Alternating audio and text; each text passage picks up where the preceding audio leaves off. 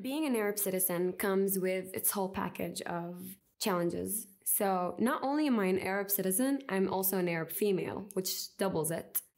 To be accepted to universities here, you have to be good at Hebrew, to take exams in Hebrew, to take interviews in a second language that you don't often use. A lot of companies, they're related to army type of industry, and they won't take Arab citizens. So that's a big challenge for them, what to study, and after studying, will they find a job? So no matter how hard I try to work and to try to achieve things, someone will always be prioritized over me.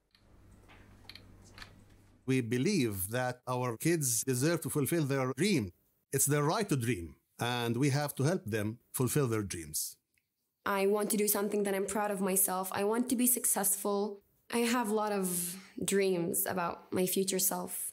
I just want to be a change in this community. I want my voice to be heard.